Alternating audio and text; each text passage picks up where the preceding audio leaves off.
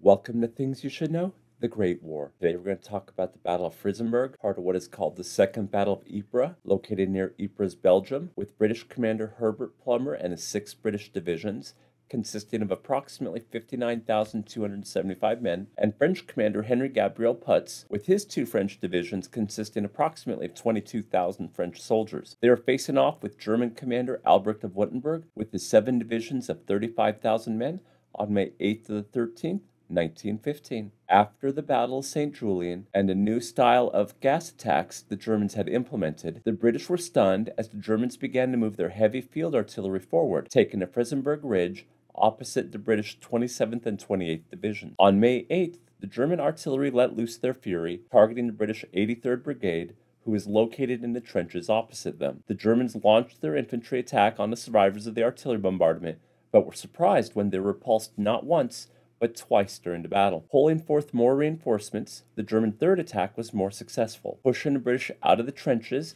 and opening a gap of more than 2 miles in the British line. As the Germans were about to take advantage of this gift, they were stopped by Princess Patricia's Canadian Light Infantry and the 10th Brigade's counterattacks. The bravery of these Canadians was of the highest order. They pushed the Germans out of their own trenches and back to the original starting point of the German. This can be shown as the number of those who served in Princess Patricia's Canadian Light Infantry started at 700 men that morning, and by that evening when they were relieved had less than 150 men plus 4 officers. It should be known that even to this day, Princess Patricia's Canadian Light Infantry's unofficial motto is holding up the whole damn line. As we said though, during the Battle of St. Julien, the overall Second Battle of Ypres did not break out losses other than what we brought you up about Princess Patricia's Canadian Light Infantry, and I love the name of that unit, by the way, into these smaller battles. The total numbers will be reported during the last battle, the Battle of Bellewaerde, which will be coming up in a few weeks. Join us next time on Things You Should Know, the Great War.